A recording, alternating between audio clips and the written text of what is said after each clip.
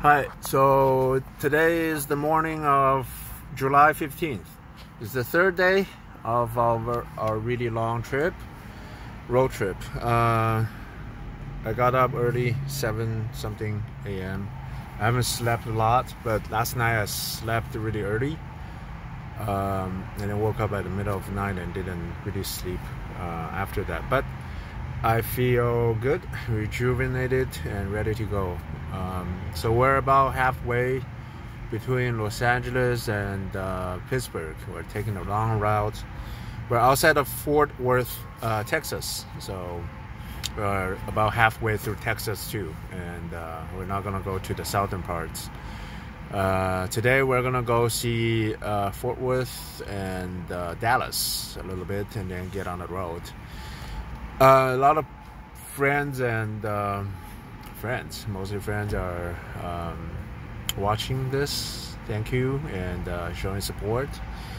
It seems a little crazy to do this at this time of my life because of the coronavirus. It is a little crazy, but I want to assure everybody that we are well prepared. And well, first and foremost, I don't recommend anybody else doing anything like this.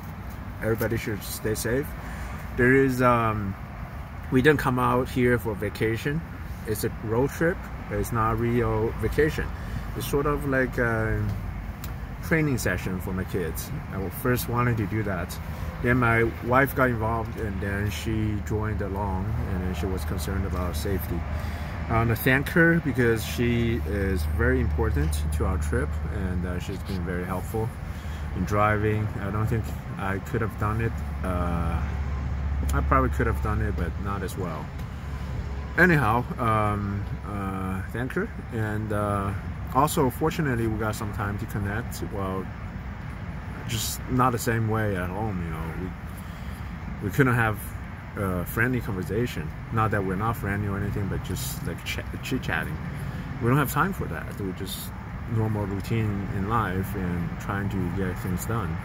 But on a road trip, as we were driving from Arizona to New Mexico at night, the kids were asleep in the back, and she was driving. We had a pretty good conversation, just casual. Nothing specific, but nothing else we wouldn't say, but you know, just have the time to talk.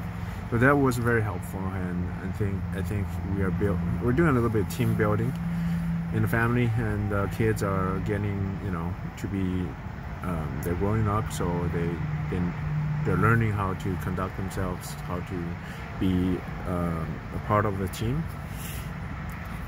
We brought plenty of masks, gloves, and sanitation, you name it, and then we're stopping minimally at a place. So this is our only stop on our way over to Pittsburgh. There's this hotel where they say they're performing the most preventative measure for the virus. And yesterday I was really beat up. Now I feel better, but I'm also aware that when you get tired, your immune system gets really compromised. But fortunately, because of this COVID going on, everybody's so cautious, more cautious than usual. So other infective disease are not, they don't stand a chance with this kind of prevention. So we have the masks, we have gloves, we exercise caution, we brought a lot of food for ourselves. We don't eat out a lot. And I also brought this nasal spray that's developed by my friend, Professor Cito of UCSF. I'm just trying it out. I've been using it for a while, and so far it's good. I haven't gotten sick, right? So 100% effective. Anyway, so you just spray it. It feels kind of weird if you haven't used a nasal spray, but it forms a protective layer, sort of like your mucus, but you know, sometimes it's not. You don't get mucus. You just gotta shake it and spray it, and try to keep them in. So on top of that, that's sort of gonna trap the small stuff before they enter you. Okay, that's all. Thank you for following this thing. I'm doing this mostly just as a journal.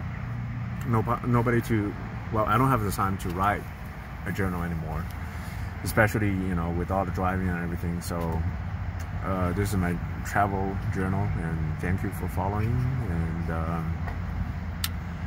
don't do what we're doing, do what you need to do, and live not in fear, but live safely. I'm not trying to prove a point that, no point trying to, not trying to prove anything. You need to be careful, everybody. You need to do what's right for you and your family, and I figure that this is very important for my kids to grow. And just happened that, you know, my wife and I also had some growing through this trip. Hopefully this is going to continue, and after the trip we'll have something, not have something, but, you know, have some good experience. This is not a vacation. This is not for like fun and picture taking, photography or anything. I still brought my cameras. Brought a couple cameras here, so just in case I don't leave anything, you know, regretful. But we're not going to any museums. We're sightseeing, just in the car, just drive by, and then we're not gonna congregate with anybody else. Minimally, just try to pick up food and eat by ourselves, and find a safe hotels to stay at, and try not to do anything other than just making the trip itself. People usually travel like that, and I think it's a shame. I think people sort of miss out on other people from other places, but right now this is the case, and it's perfect for that, at least for us. So everybody else, stay home, and I'd like to thank you again and for watching me. That's all. I will keep everybody updated. The next leg of the trip will go through quite a few states, and that's it. Yeah, just keep following this journal. Thank you. Bye for now.